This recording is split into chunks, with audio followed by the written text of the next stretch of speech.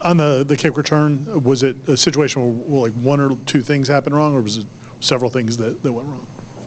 I would say this on the kick return. First of all, I would give credit to Virginia Tech for their execution, how they schemed it up. I thought they did a good job, and then they executed it well. But from our perspective, a couple things went into it that normally, at any return like that, normally do. For one, we've been really good on kick cover, and part of that reason we are is we kind of tweak it from week to week. And, it's one of those things where in hindsight, looking back at it, the tweak that we made this past week, I don't know that I would do it again, given the fact that they ran that field return. And then we had some guys that had a chance to be in position to make a play, and we didn't make it. But all in all, obviously, start with crediting them for doing a good job. But there's some things that we need to clean up on our end, and it starts with me and making sure that we put ourselves in the best positions possible to be successful in those. Defensive end play as a whole, Jared broke through statistically speaking. Patrick piled another good game on top, but Byron also seems to be playing good ball. And Gilbert, was that the best game he's played in his time here? Yeah, I thought that was the best game Gilbert has played since he's been here. And, I was really pleased with really how all four guys played. You said it. Jared was able to make some impact plays. I think that was good for him and for all of us. But, I know he also felt some internal pressure probably to get that production, get those sacks. And I'm glad for him that he was able to do that. And now I hope that he can kind of take a deep breath and focus going forward, because it's one of those things where I think at the end of the year, statistically, he's going to be right where he wants to be. I would assume that's probably not going to be the last time we see him have production like that. And it's all going to shake itself out, and I just want him to continue to play hard and do the things that he has been doing leading up into the game. Thought Pat played well.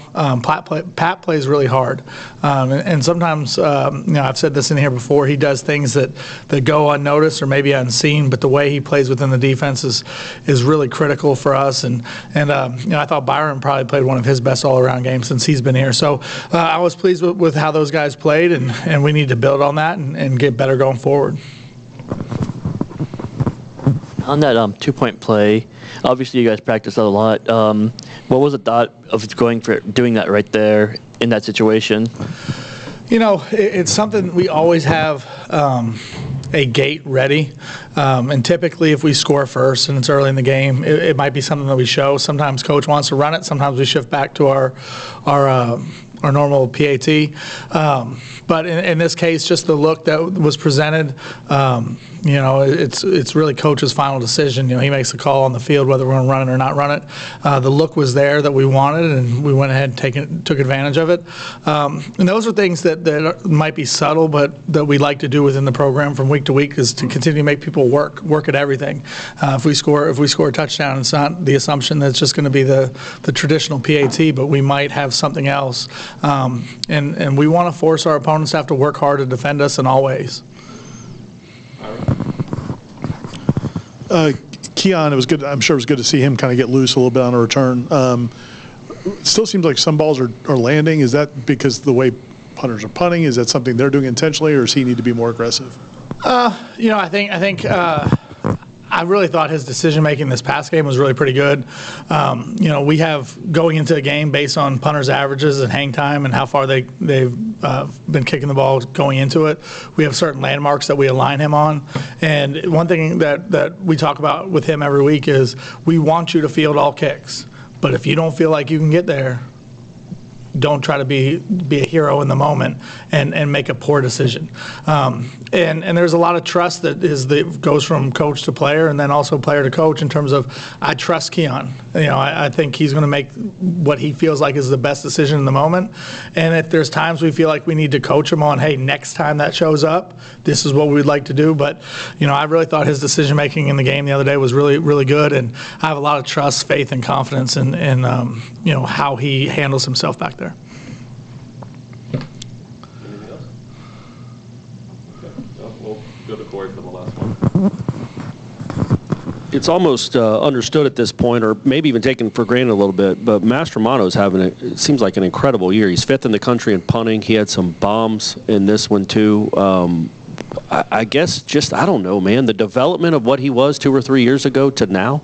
Yeah, you know, I was, you know, first of all, I think our coverage has been terrific, and all of that goes hand in hand. But you know, C.J. Campbell made a huge play the other day on a punt cover. But you know, the thing I'm so excited about is, you know, you look at, you know, I try not to get caught up in the statistics, especially this time of year.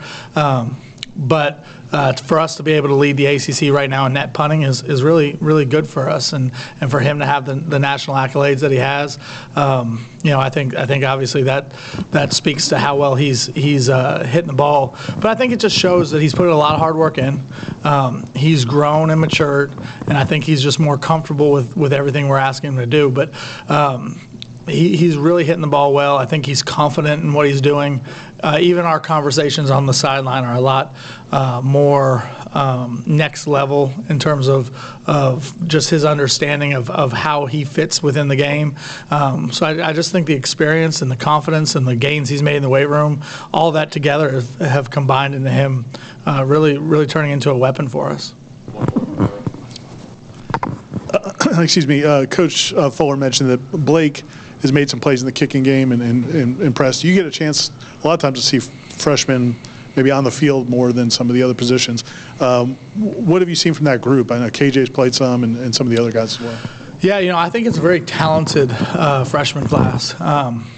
And those guys, for us to be what we want to be, I think we're going to have to feel their impact, especially on special teams. Blake has done a really good job, especially in his kick cover.